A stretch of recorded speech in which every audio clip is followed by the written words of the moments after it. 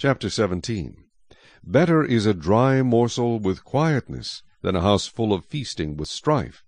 A wise servant will rule over a son who causes shame, and will share an inheritance among the brothers. The refining pot is for silver, and the furnace for gold, but the Lord tests the hearts. An evildoer gives heed to false lips, a liar listens eagerly to a spiteful tongue. He who mocks the poor reproaches his Maker. He who is glad at calamity will not go unpunished. Children's children are the crown of old men, and the glory of children is their father. Excellent speech is not becoming to a fool, much less lying lips to a prince. A present is a precious stone in the eyes of its possessor. Wherever he turns, he prospers. He who covers a transgression seeks love, but he who repeats a matter separates friends. Rebuke is more effective for a wise man than 100 blows on a fool. An evil man seeks only rebellion, therefore a cruel messenger will be sent against him. Let a man meet a bear robbed of her cubs, rather than a fool in his folly.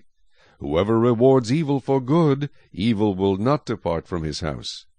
The beginning of strife is like releasing water, therefore stop contention before a quarrel starts.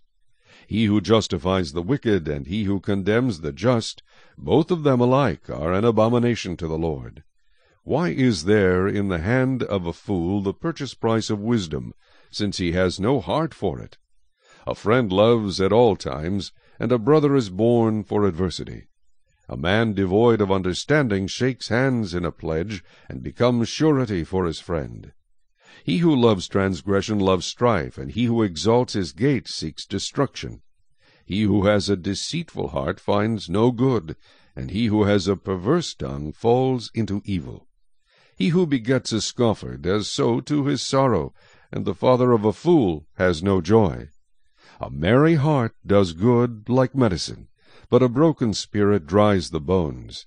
A wicked man accepts a bribe behind the back to pervert the ways of justice. Wisdom is in the sight of him who has understanding, but the eyes of a fool are on the ends of the earth. A foolish son is a grief to his father, and bitterness to her who bore him. Also to punish the righteous is not good, nor to strike princes for their uprightness. He who has knowledge spares his words, and a man of understanding is of a calm spirit. Even a fool is counted wise when he holds his peace. When he shuts his lips, he is considered perceptive.